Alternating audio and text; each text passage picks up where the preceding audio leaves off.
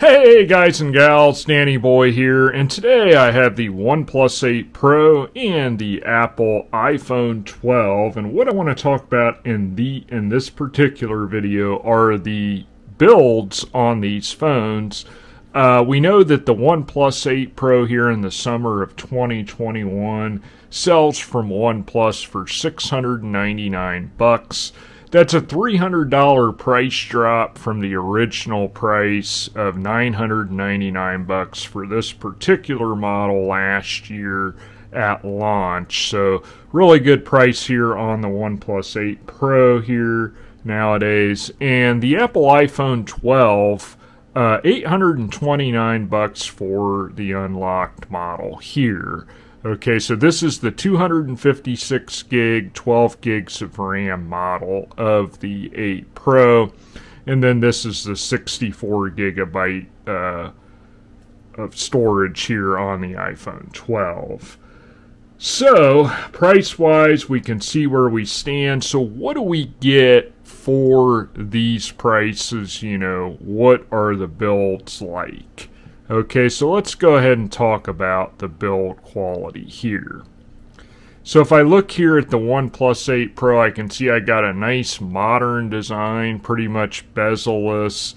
Got these little top and bottom bezels here. It's pretty symmetrical though. I like that they kept the top and bottom bezel, you know, pretty much the same size.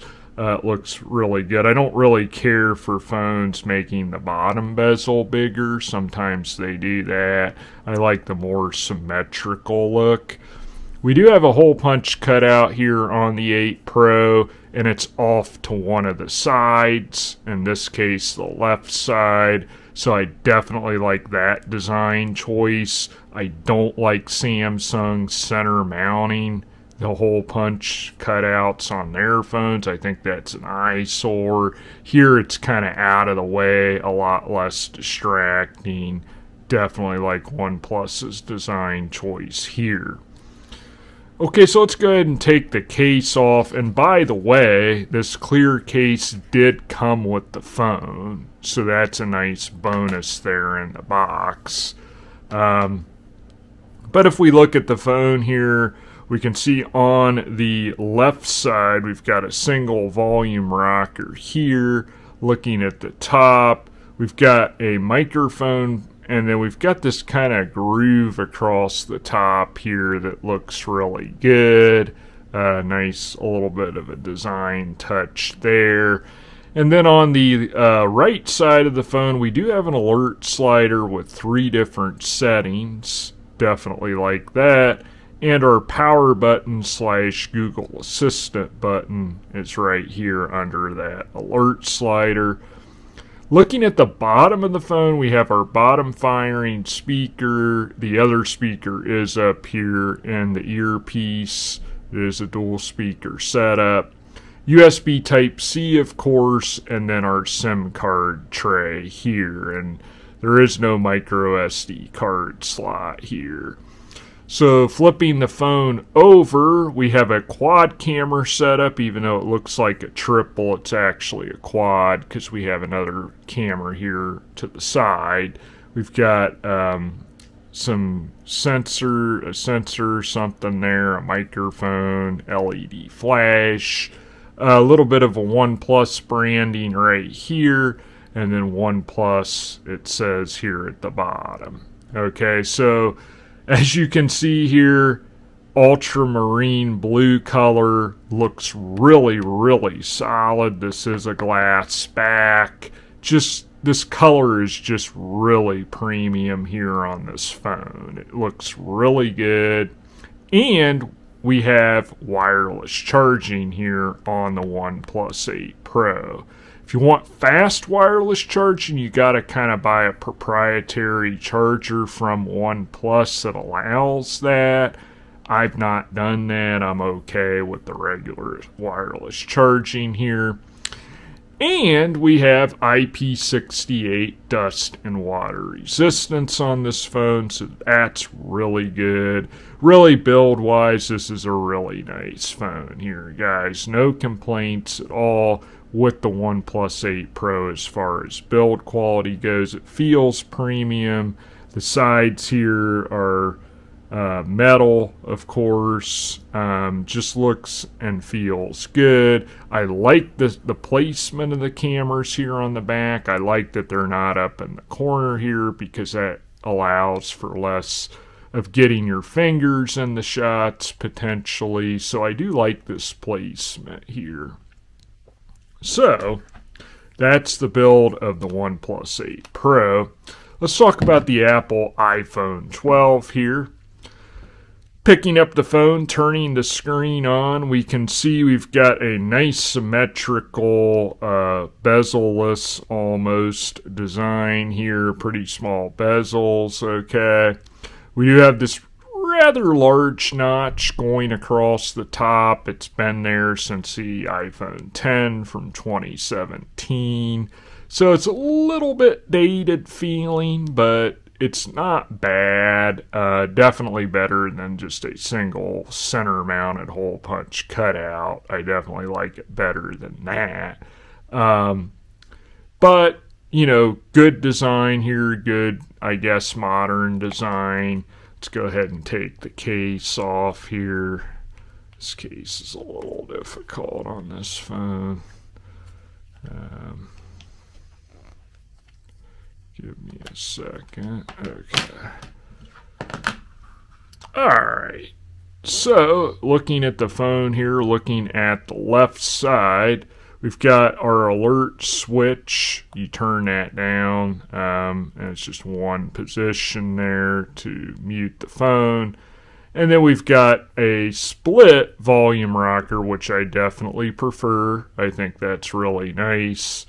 We've got our SIM tray here. There is no expandable storage, of course.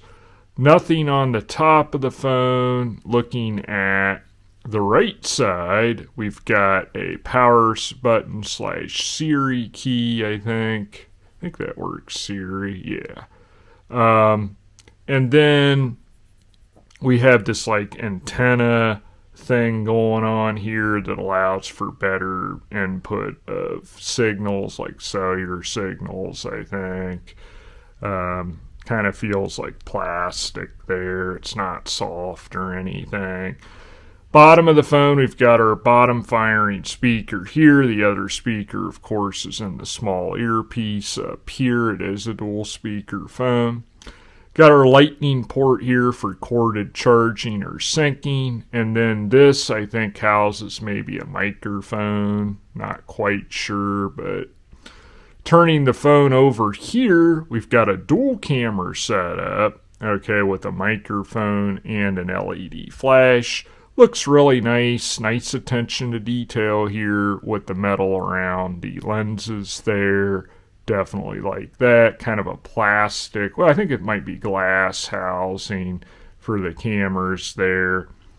So it looks good. Definitely looks premium. Nice glass, white back. This is the white model. Of course, Apple logo there.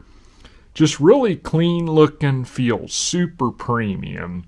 As a matter of fact, when I got the iPhone 12 here for the first time, because I had not seen it in person when I went to the mall to pick it up, I was very impressed with the design here on the regular standard iPhone 12. I didn't think it would be quite this good.